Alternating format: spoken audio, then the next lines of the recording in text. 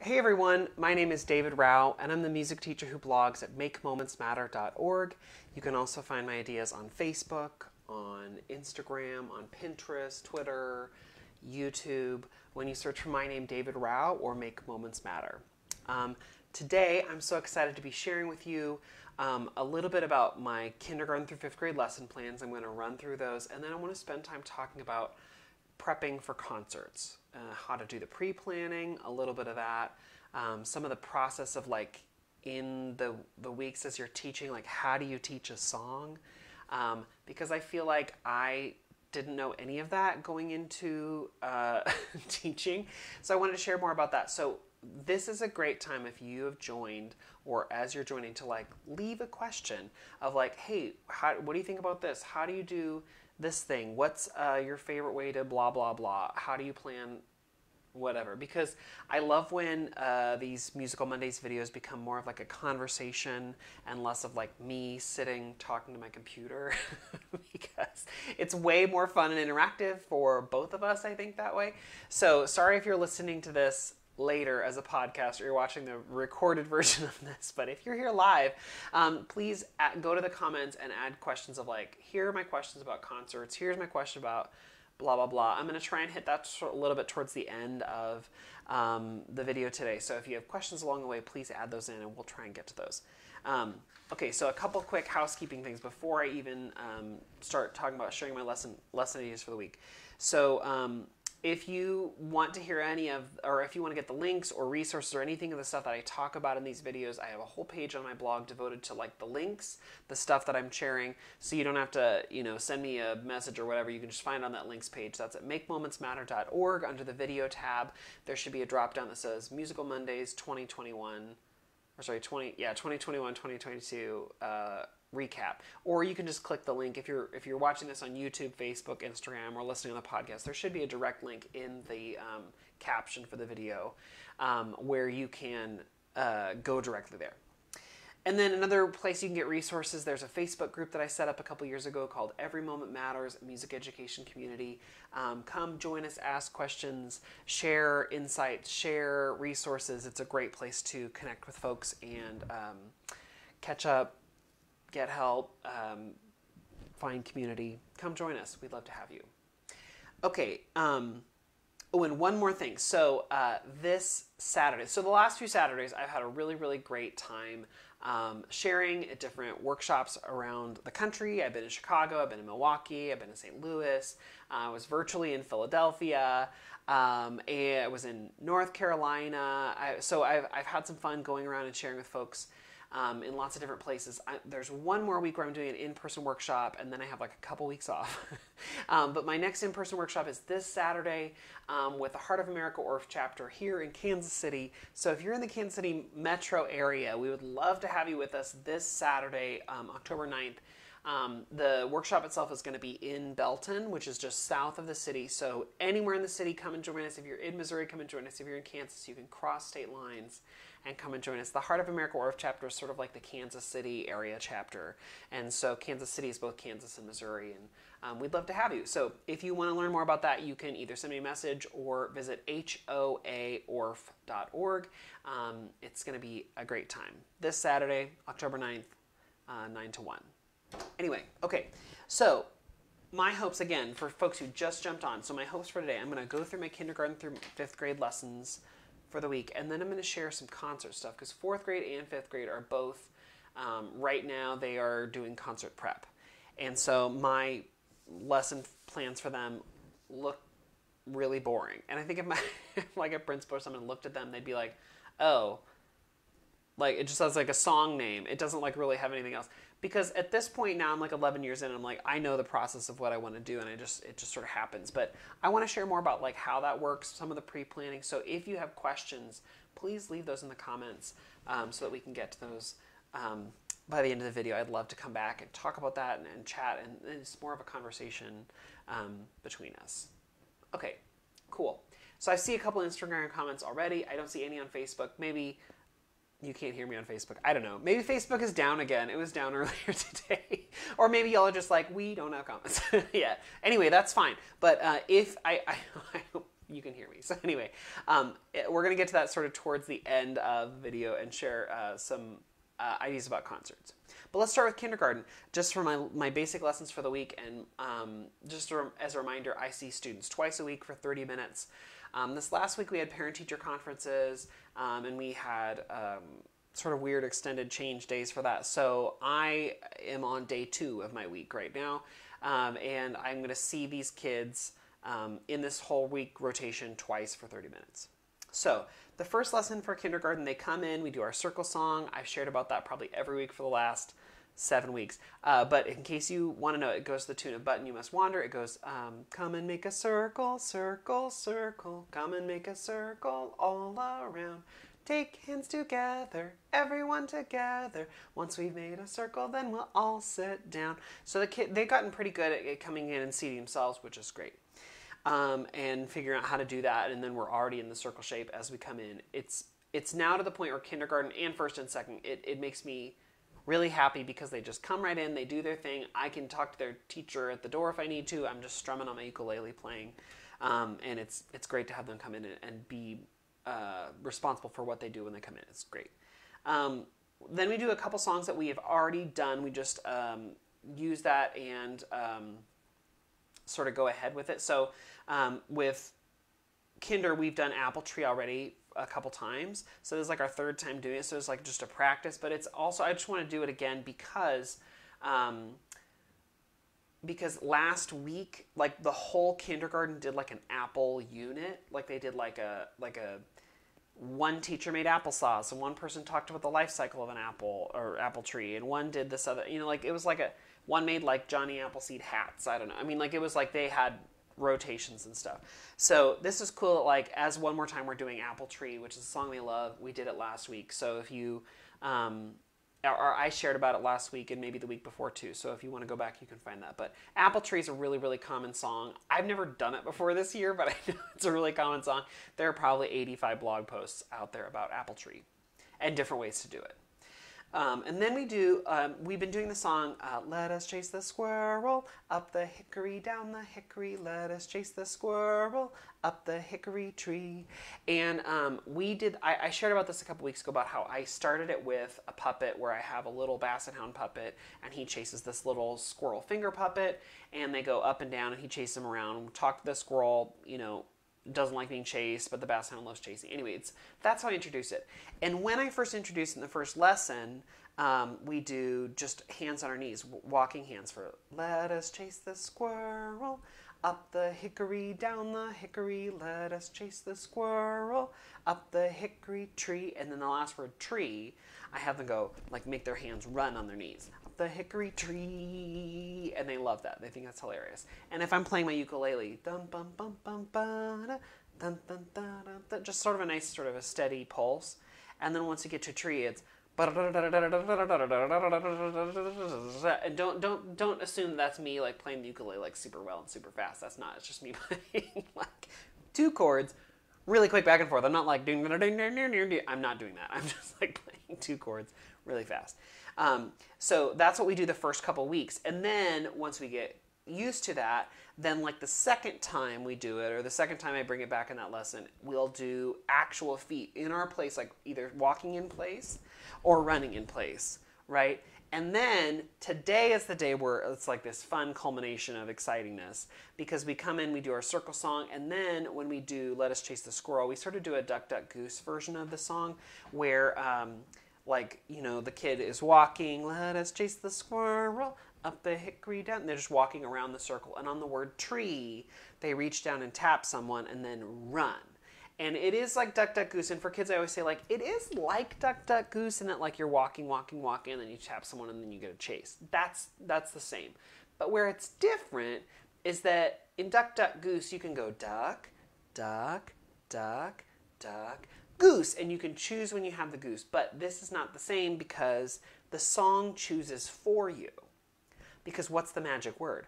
Let us chase the squirrel, up the hickory, down the hickory, let us chase the squirrel, up the hickory tree. Tree is the word that you always tap on, so that's like the magic word. So you don't really get to choose when you tap someone, but you the song does. And the other thing that I add when I'm teaching this is that, like, if you've already gone, then you need to do this when you're sitting there, because otherwise the kid might tap you again. And if you've already run, if you've already chased, you can't go a second time today.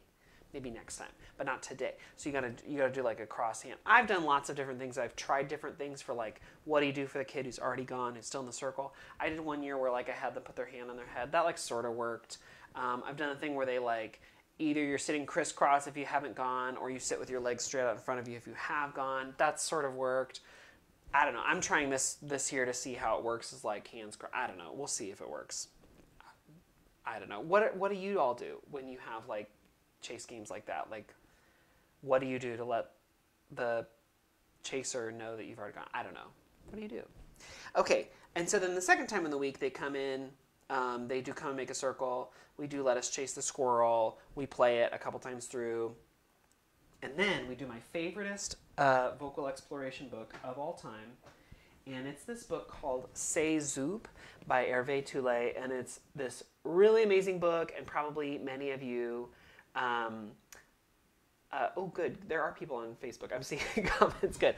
Okay, sorry. I just was like, oh, didn't know if you were even hearing me. Cool. So this book is called C'est Zoop, and probably many of you have seen Hervé's other books, which is like, there's like Press Here, or like Shake This Book, or so. There are a couple of books sort of like this.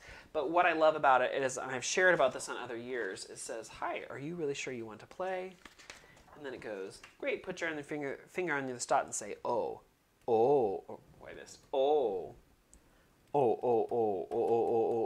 And usually I put the book under a document camera, and I will press and do whatever, and then the kids have to react.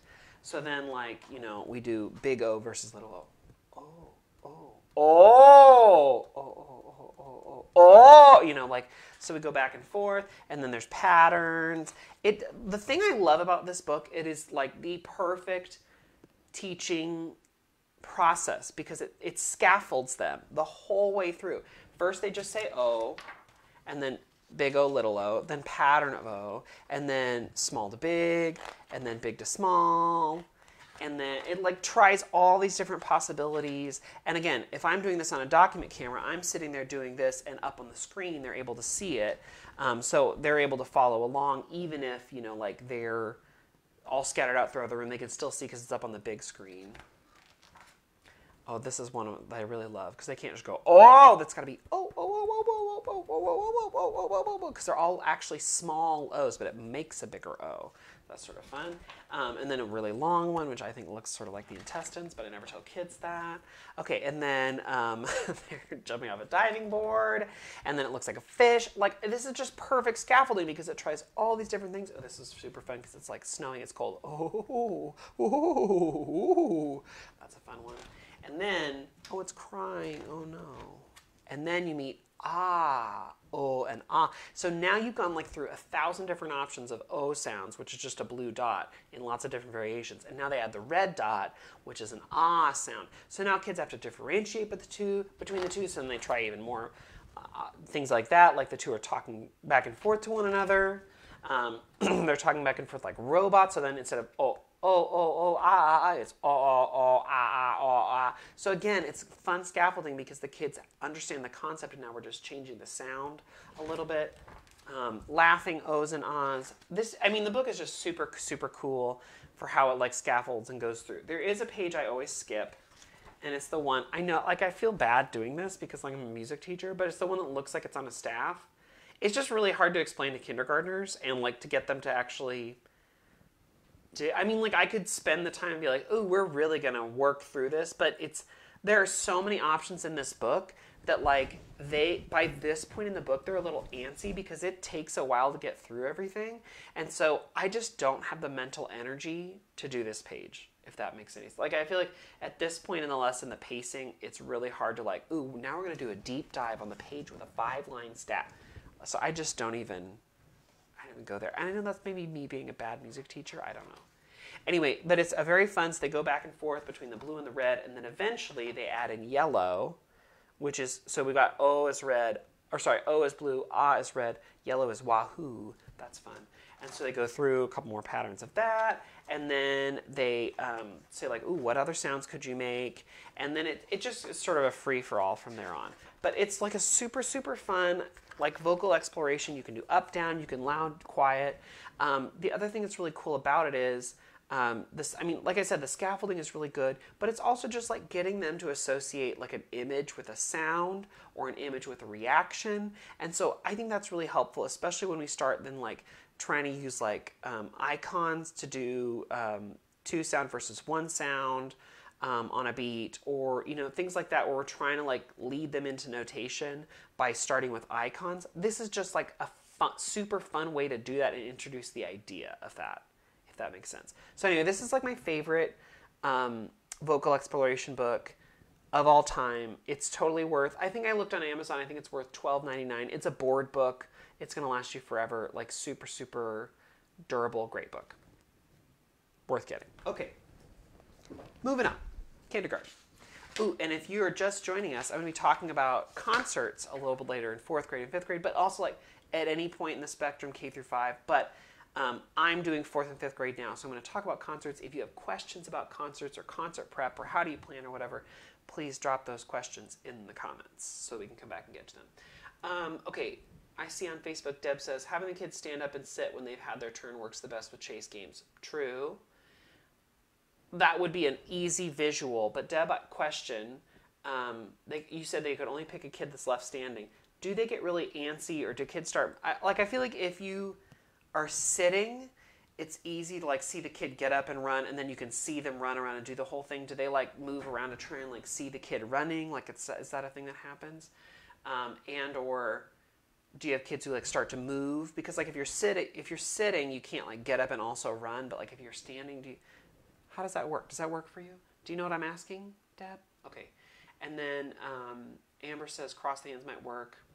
Cool. So like that's what I'm trying this year. We'll see how that's gonna work. Deb says nope, works great. Awesome. Okay, well then I'm gonna try it tomorrow with my kindergarten, and I'm gonna see how it works, because I want something that works every time, and I don't know that this works every time. So I'm gonna try it. Deb, I'm gonna borrow your idea.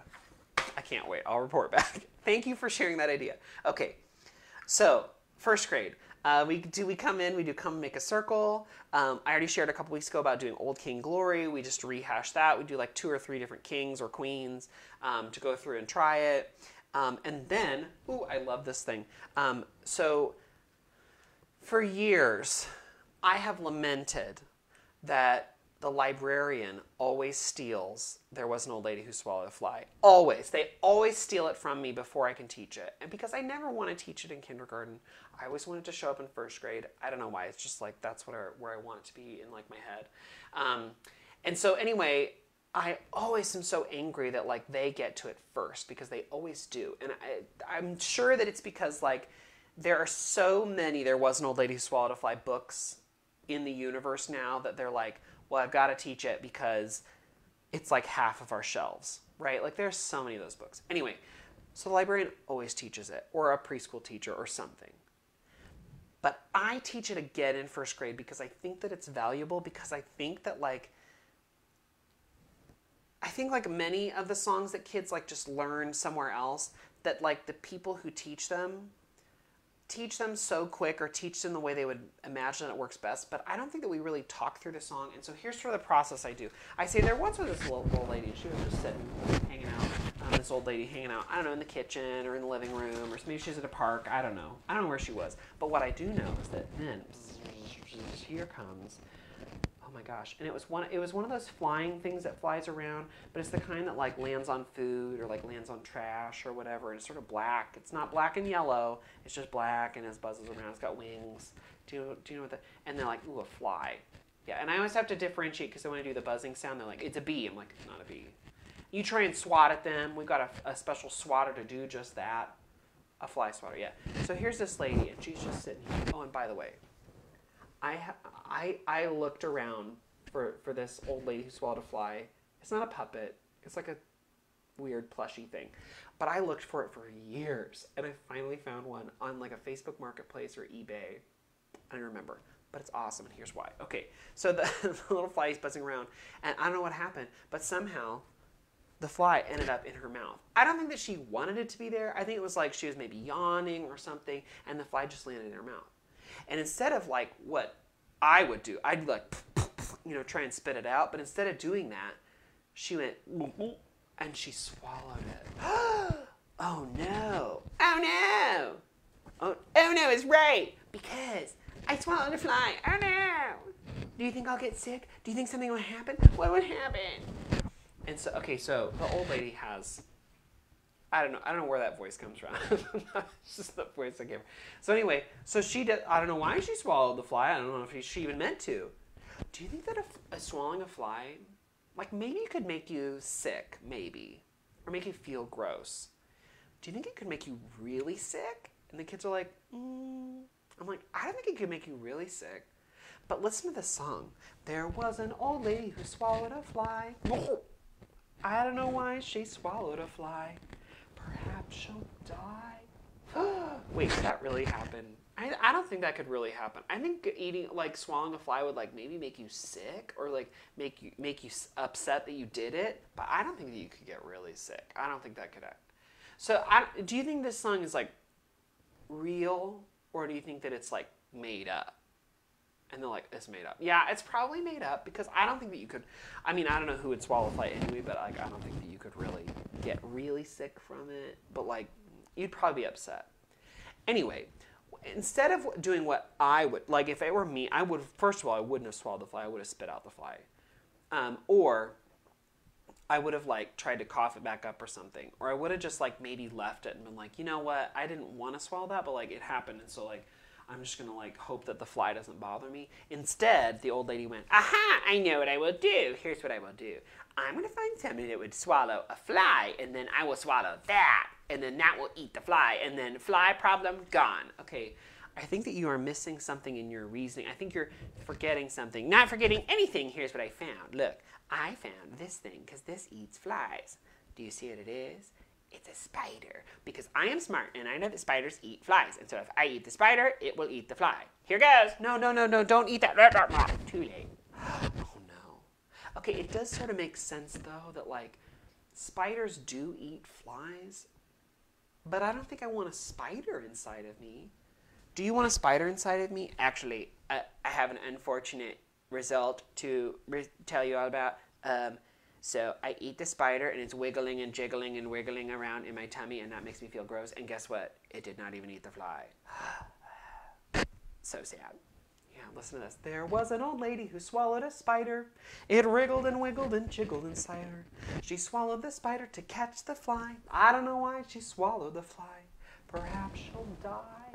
Okay, but really, I don't think that could actually happen. Like every time I do that verse, I always end with, but I don't know. I think she could actually. I don't think it actually happen, because you can't really get sick from a fly. And a spider, maybe eating a spider wouldn't be good for you, but like, I don't think you would get that sick. I don't think it's, I wouldn't do it. But I don't think you get sick. So anyway, she really shouldn't have eaten the spider, because now she has a spider and a fly around her tummy, and that's probably not a good idea. So instead, here's what I would do, old lady. I would probably see if there's a way to like get it out, or maybe I'd call my doctor or something, or maybe I will eat a bird, and if I swallow the bird, I always have to remind myself not to say eat. I have to say swallow. If I swallow the bird, it will swallow the spider, and then that will swallow this fly, and then problem solved. Okay, here goes. No, don't eat the... Oh, no. Too late. No. There was an old lady who swallowed a bird. How absurd to swallow a bird. Absurd means like it's crazy. It's not a great idea. She swallowed the bird to catch the spider. She swallowed it. So we go through again. It's like, what's she doing? I mean, it makes sense that she swallowed, like, because birds do eat spiders, and spiders do eat flies. So, like, that makes sense, but, like, it doesn't make sense that she would eat a bird. Like, it's probably not a good idea. I know, I will swallow a cat. And if I swallowed a cat, then the cat will swallow the bird. And so we reason through why she'd do it. And I go, no. So, like, she keeps eating, right, the different things. And then at some point I'm like, do you think, like, okay, maybe you could swallow a fly. Like, I think you could do it. You could probably also swallow a spider, maybe. Do you think you could swallow a whole bird? Like a live whole bird? I don't even think I could do it, and I'm an adult. I mean, not even a small bird. I don't think I could. But do you think you could swallow a whole cat? No, I don't think that's even possible. So, is this song serious or is it silly?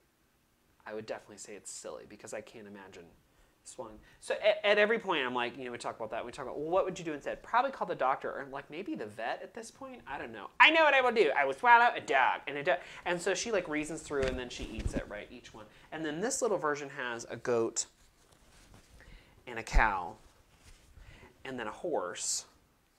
And so there was an old lady who swallowed a horse. You gotta swallow the horse. I'm trying. I can't eat the whole thing. I'm too full. You're what? I'm too full. I'm trying. I won't work. And the kid's like, she's too full. I don't do the version that goes, there was an old lady who swallowed a horse. She died, of course. I don't do that. I do, she's full, of course. And actually, that's why she can't even eat the whole horse is because she's too full. Oh no, I'm not feeling good. Oh no, I'm feeling real good. And then my old lady, she vomits up the thing, which might be gross, but the kids think that it's hilarious. I have not had a class that's not thought this is like so ridiculous. But anyway, she throws up all the things, and then we recount what they are, and then if we have time, by the way, this is like a huge joy in their life. If we have time, then I pull out the book, and I have like 7,500 different book versions of it. The one that I pull out on day one is this one. This one is illustrations by Pam Adams, and it's published by Child's Play Publishers. But it's this huge, huge one that I don't even have to make a big version of under the document camera because kids can see it because it's so big. And this is fun too because it's a cutout version, so you can like once you get to the inside, you can see the thing that's cut out inside the old lady. You can see so it's like a fun little version to do. But I also have this one, which it won a Caldecott honor, or I don't know if it won the Caldecott that year. It must have. It has a little seal. This is the one by Sims Tabak, which is another great one. And it's a little bit weirder looking, but fun.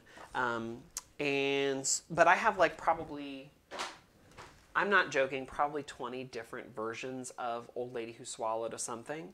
And so on Amazon, on my Amazon list, which I linked on the links page, I have probably 40 different, a lot of different versions that I found. I don't own them all, but I found them, and so I tried to like pull them all into Amazon. I think Amazon's like a Pinterest for stuff where you can just like pull the links for stuff. And what I like about Amazon is that like you can then, like if you click on the link, like maybe Amazon doesn't actually have the book anymore, but it still has a listing for the book and the author's name and the publisher's name and the ISBN. So if you go to that Amazon page, you're like, I've never heard of, there was a bold lady who wanted a star or whatever, which I have that one. That one's fun. If you go to that Amazon page, you can find all that stuff. You don't have to buy it from Amazon, but you can just go to my page and that I pulled them all together in one place. And if you see one that you don't, or if you don't see one that you know of, please let me know and I'll put it on there.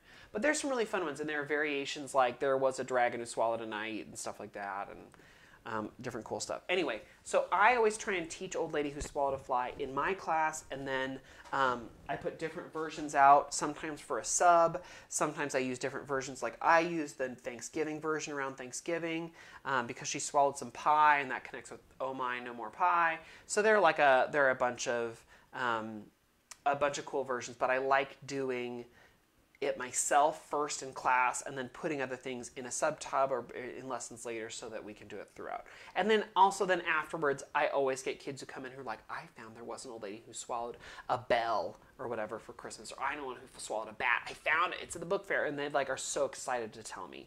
And so I love doing this with kids. And that usually ends up our day because we do the puppet version and we read the book if we have time, and then we're pretty much out of time.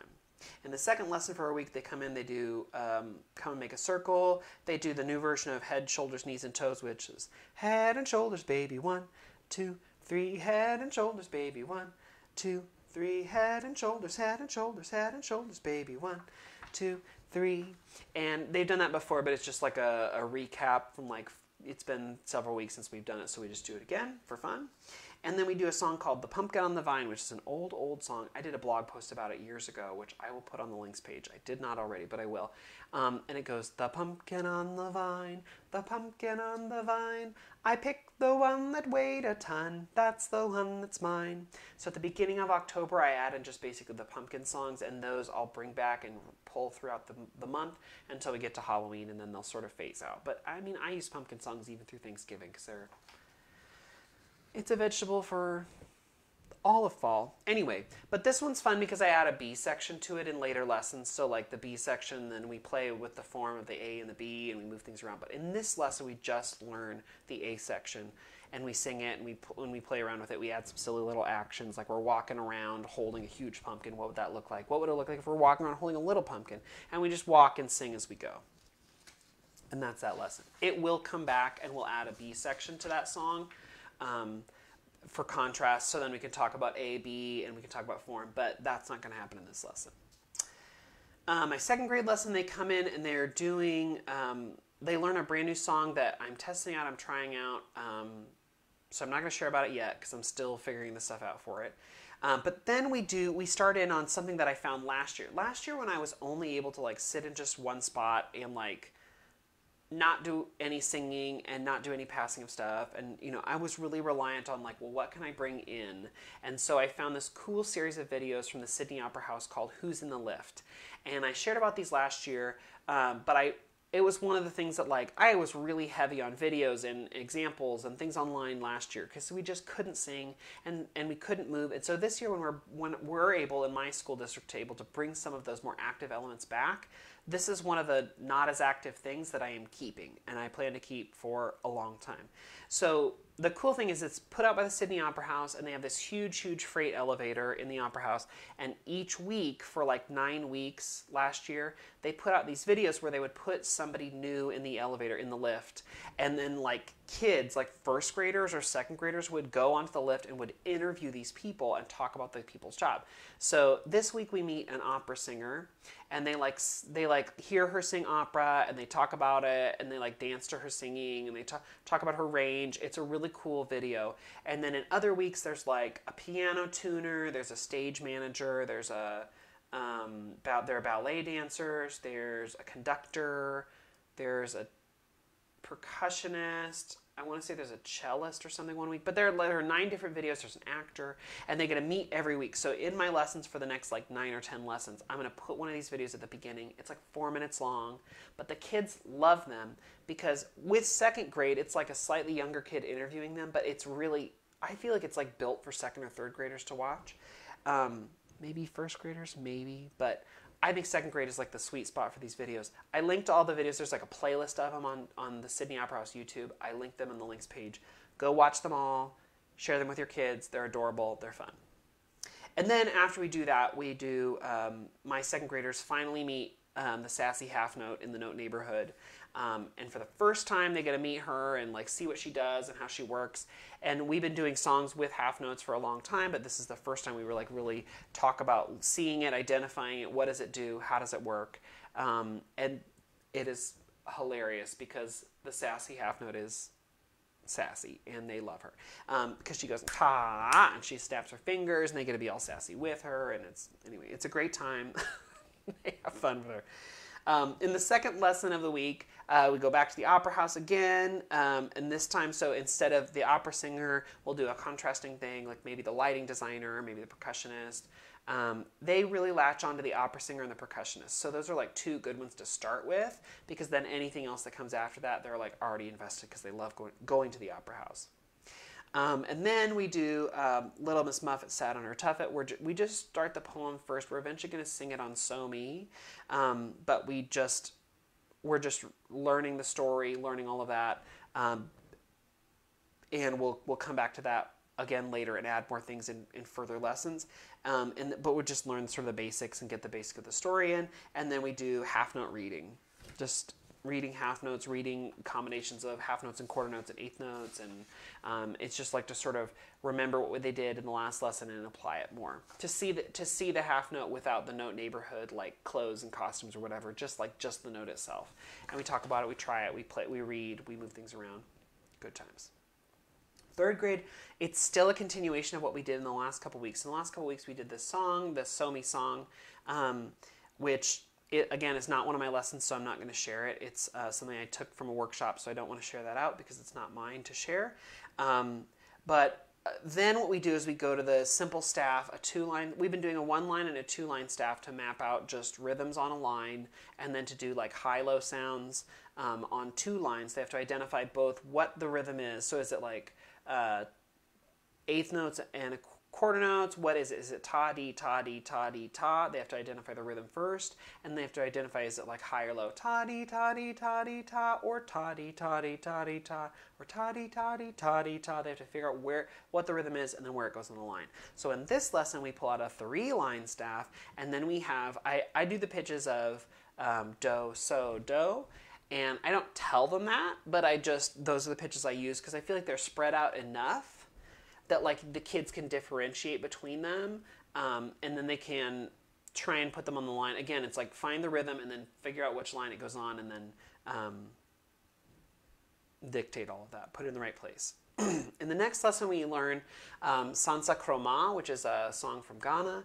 It's a folk song, and a couple years ago, I made these things called favorite folk song kits, where like my idea for them was I would teach a folk song, and then I would print out this kit, and I'd put it out on a bulletin board, so anytime kids walk by, they'd be like, ooh, Sansa Kroma, I knew that one. And then they could like learn extra information, like, oh, it's from Ghana, or, you know, like here it's from the Akan tribe, and here the Akan people, and blah, blah, blah, and it tells a little bit more about it. And then I was like, why am I just using that for a bulletin board? Why am I not also using that to teach? Doesn't make sense. So I would pull in those visuals, and I use them in a PowerPoint format. So now when I use it, I do it for both things. I use it when I teach, and then I put it in the hallway if I can. So I link that on the links page if you want to check that out and see sort of like what's included. I always try to include like vocabulary, historical information, when it was first written down, what does the song mean, why do we, you know, like what are some of the things about it. I try and include media, like links to YouTube and stuff if I can find that. That's all linked to that one package, because like those are the things I want to have when I'm teaching the song. I want to have all that available to me, so I put that all in there at once. And then third grade, then we do half rest, which I think is new-ish for my third graders. We should have maybe done it in second grade. I need to look at my pacing guide for my district, but I feel like we did do it in the previous year, but they weren't acting very confident about it. And earlier in the year when I was putting up the visual, or when they saw the visual from another grade, and so I just want to make sure they've got it, so we're going to go back and rehash some of that. Okay, let's talk about programs. So my 4th grade and my 5th grade, we're getting ready for concerts. Both grades are. If you have questions about concerts or programs ideas, please leave those in the comments, and I'm going to try and get to all those now. So let me get a quick rundown of what exactly I'm doing with programs, and then I'll try and hit some questions. So my school, we are allowed to have sort of concerts. We are not doing after-school concerts. What my school has done in the past, before I got there, was they would do a daytime performance, which is just sort of like a final dress rehearsal. Like on the week of concerts, my students would I'd have the whole grade level and we'd practice every day that week, right? And many of you probably do that same thing. It's just that the day of the concert, on that last practice day, it's less of like a practice and more like a performance for the school, and more like a performance for parents. And so parents are allowed to come in and see that, in the past, are allowed to come in and see that, and then we do like an evening performance. That's how things have happened in the past. Well, what a district has decided now is that instead of doing a daytime performance and an evening performance, we are just doing the daytime performance, and we will stream it on a closed streaming service, or record it to share with parents, just in a closed format, so that we're not trying to hustle 500 people into a gym. So, and it allows then my kids to spread out. It allows us to have a limited audience in the gym if we want that at all. And so it makes it a little bit more COVID friendly. And so that's sort of what we're doing, and we're going to try it out and see how it works, and hopefully it works great. But that's the plan for what we're going to do at my school this year. Okay, so let's talk about some of your questions. I'm just trying to bump back and forth between Instagram and Facebook to see some of your questions about concerts, or concert prep, or what you want to know. So let me just check Instagram here really quick, because I know that there are people who popped in questions right away. Are you having a socially distanced concert? Yes. So, like I just said. So yes, we are having, well, sort of. We are having one grade level in person. We're doing it in that time period during the day. Parents are not invited, but they can stream it online, or they can watch the recording. That is only on a closed channel. It is not open for search. It is only for our school, only if you have the link. And we do it through YouTube. I see Alicia's asking that. We do it through YouTube. It's something the district has planned for, and they've like set up accounts for us for each building. So like that's something that they expect for us. I'll talk about copyright in just a second and how that sort of factors in. Unless I missed any questions. Let me see.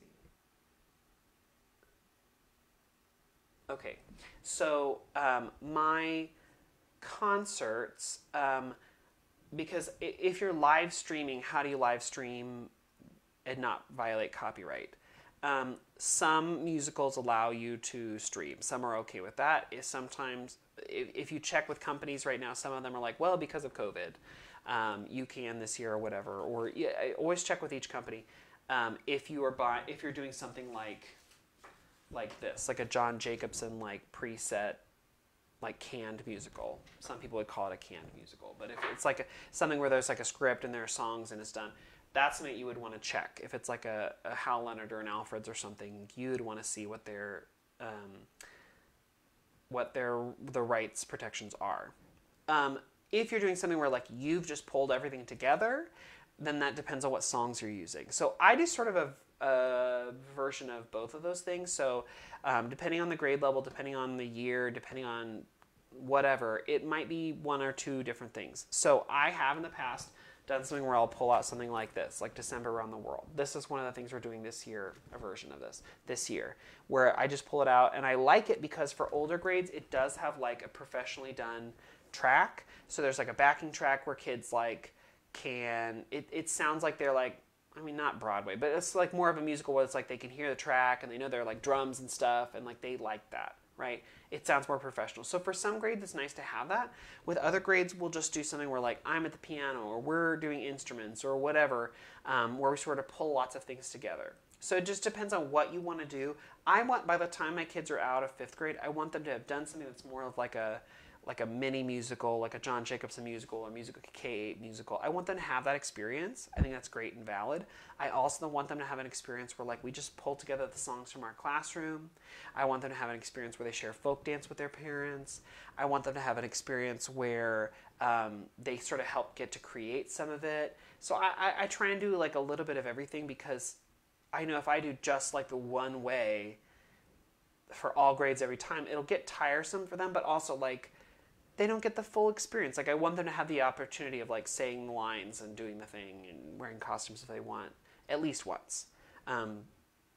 So yeah, so I give a little bit of variety. So I think it depends on the grade. It depends on the time of year. Usually my things that are in the fall are more of the canned musicals, because it's a little bit quicker, easier for me to teach. Usually if I'm going to do like a program where like this one, Rumble in the Jungle, or there's another version by the same author called Commotion in the Ocean. There are these books where, you know, like for this one, it's like each page, it's like a different animal. And so for something like this, you could find a song or 2 songs or 3 songs for each animal and just pull together your favorites, and then like use the book as like your connective material to pull together lots of different songs. And maybe if you plan it well, like I did one on this by the same author, Giles Andre, that he did called Commotion in the Ocean. And for each page or every couple pages, there'd be an animal. And so through the year, we would learn a song that could then become the octopus song, or a song that could be the whale song or whatever. And maybe it's about the ocean, maybe it's about the whale, maybe it has connective material to that, maybe it just is whale-esque, I don't know. You know, like a movement thing that doesn't really have words could be the whale one or whatever. So we brought all that together and then used the book as connective material. And the cool thing about that is then like whatever's in your curriculum, if you're like, oh, we got to do So Me Law songs. Okay, well find a So Me Law song that's about a gorilla or whatever, and then that can be, you can pull things that you're gonna do in your class anyway and just put them into your concert. And I love doing that. when possible. So like this is a great example for younger grades. For an older grade, I've done this before. I did this one year with 5th grade. What do you do with an idea? Where the whole book, and it's a beautiful book. It talks about like you take an idea and you nurture it. Maybe you aren't sure about the idea and you hide it away or you push it away for a while, but then you take it out and you nurture it and you love it and you bring it forth and it becomes this beautiful thing. And this book is just a cool, it's just cool visuals, cool examples. The book itself is really accessible for kids, makes this really sort of weird esoteric idea of like an idea growing. It helps kids to really understand like what that really means. And it's just this really, really cool book. Anyway, I used that book as another impetus for like a whole song or whole concert about discovery or trying new things. And you could pull in songs about like exploring or moving to a new place or trying something new. Or it could also be the idea of discovery. So like exploration or invention, or you could do a song about like a song in a new language, like we're branching out, we're going to try something new ourselves, or there are just so many ways that you can pull things in thematically, and finding a really good book that like inspires you is a great way to do that. So right now, my 4th grade, we're doing sort of a pull together concert. So like that idea of like pull a little bit of this, a little bit of that, because my 4th grade concert is on Veterans Day. It has been on Veterans Day for years and years and years. And so that's what the expectation is, that like it's going to match up with Veterans Day. They've done a Veterans Day like program where they like, they make all these tie-ins. So what I'm trying to do is like we can't like invite in veterans or invite in people into our school, but we can still have it on Veterans Day. We can still do patriotic music and all different forms of that. One of the things I'm tying into that is that in Kansas City is this really cool thing called, well, hold on, let me see if I can pull up a link.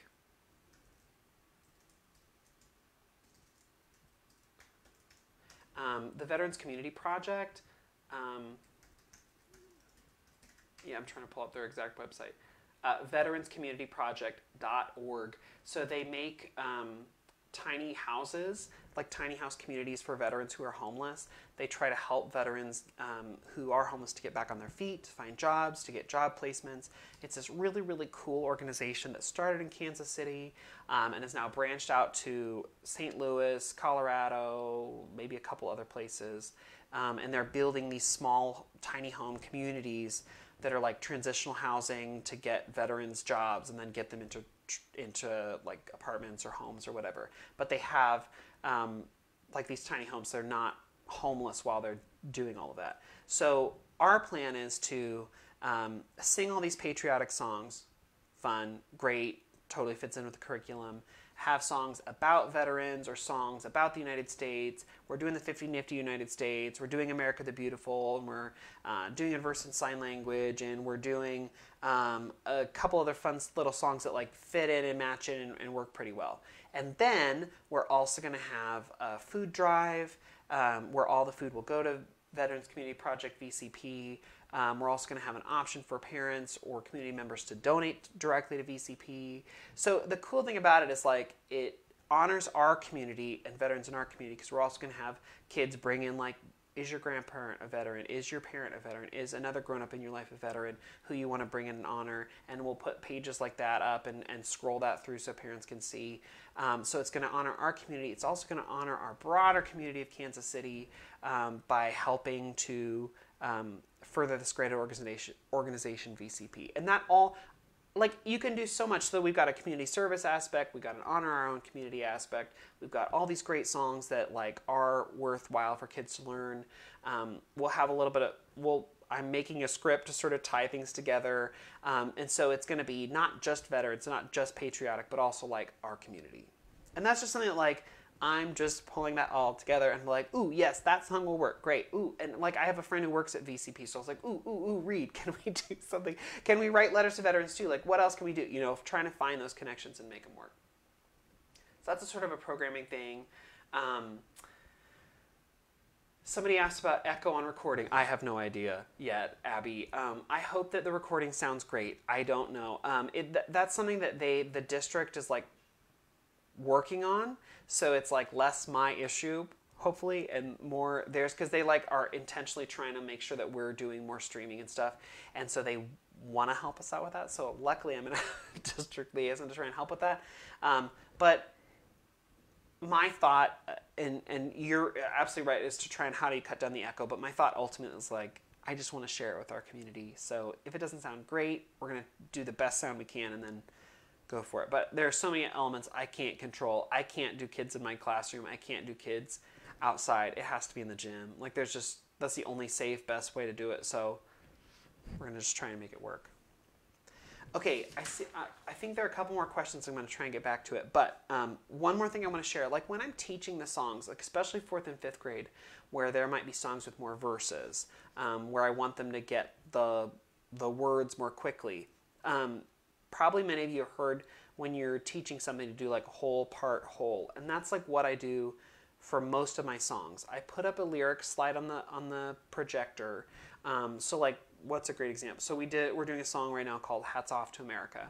So the first verse, I put up the whole thing, I sing through the whole thing and let them listen, right? And then I do line by line and I have them echo after me. And then we put all that back together and they sing the whole page all the way through. And then I just sort of gradually release and gradually pull out. Now, I am a pianist. I'm comfortable with that. I like sitting at the piano. So like when I'm doing echo singing, like I'll sing it and then I'll play the melody line as they echo.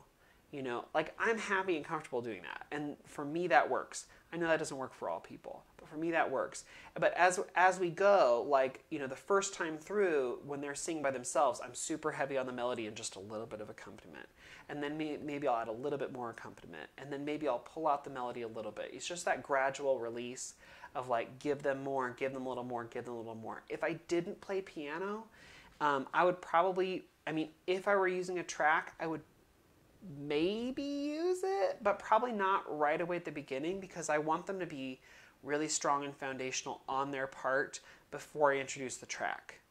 So I don't usually add the track until I feel like they know the words and they're good with it.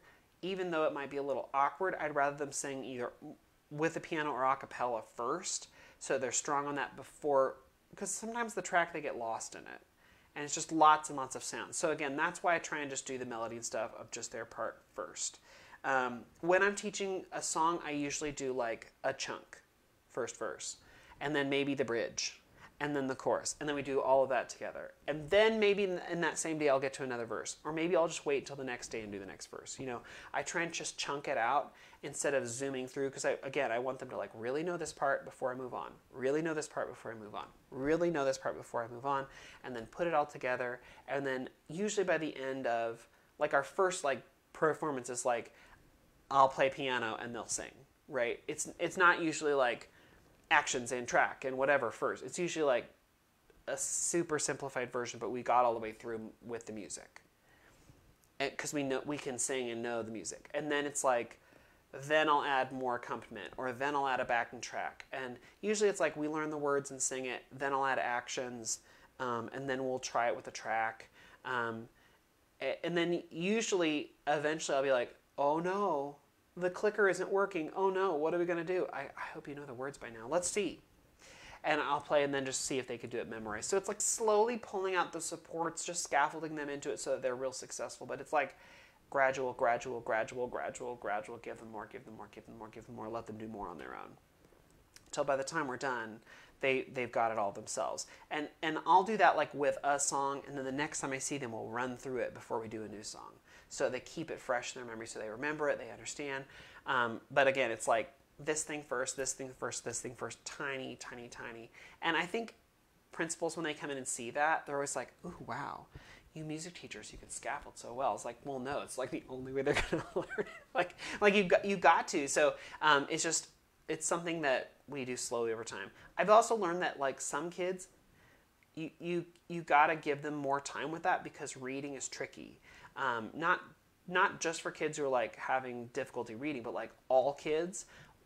If we rush them through too quickly and we're giving them the chance to read, if you ask them to read and sing right away, it's sort of tricky because you're asking them to read in time, as opposed to like reading it slowly as they would normally in their class. You're asking them to do like like in their classroom, like they would go through a sentence slow. Kids who are learning will go through a sentence slowly and get each word.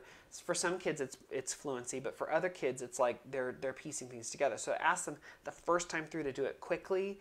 It's like too much for some kids, if that makes any sense. Talk to your reading teacher. I have so many fun conversations with my reading teacher about like, we're reading and we're singing, and she's like, that must be tricky because right away they're like constrained by time. They're not allowed to sound things out because they can't slow down. So it's really interesting, like when I realize that like they're not getting it, it's like, oh, I got to slow down the tempo because there are tricky words like thine alabaster cities gleam. Okay, that is not in the 4th grade curriculum. Like I got to slow it down. I got to like stop and explain. I got to make sure I hit that word so they're really comfortable with that. Okay, if you have any other questions, pop those in now. We have just a couple more minutes. But yeah, it's like concert prep is this slow, arduous, terrible thing that hopefully you end up with like a beautiful flower at the end. But I will be honest, I hate performances. I hate doing that because it's just so much work. It's so much work and it's stressful. And like I know that like in the end it's like, oh, you have this fun thing that kids will remember. But like also by the end, usually on the day of the concert, I am sick because it's like so much mental and physical stress and it takes so much. And like I'm like a computer with like 1,000 tabs open by the time we get to the concert. Like I can finally clear them all out. But like it's just so many things for me that like I honestly don't like concerts. I don't like doing that. And so it stresses me out. But like thinking out like if we're getting ready for a concert and I can have all my songs planned out and think about like, well, the big one is this one, so I got to do it first, or like here's the really fun one, or here's a really fun one, so I'm going to do it sort of towards the beginning of my concert prep, so like they're into it, they're excited about it, and then like thinking about the pacing out of things, that really helps me out so that like I'm not stressed out about things all the way towards the end. If I can get my song list ready, if I can sort of start thinking about like what am I going to do for costumes, or I just got to be like 1 or 2 steps ahead. It works. If you're in your 1st or 2nd year of teaching, I'm really sorry. Because those years where I had the worst concerts because I just didn't know what I didn't know and it just took long. And so anyway, give yourself a little grace. If you're 20 years in and you still feel stressed out about concerts, I'm 11 years in, I still feel stressed about concerts. Give yourself a little grace. It's okay. Okay. Danielle says, you'll sing a line and have missing words. Students have to sing the missing word. Ooh, yeah. Oh, that, like, make it a game.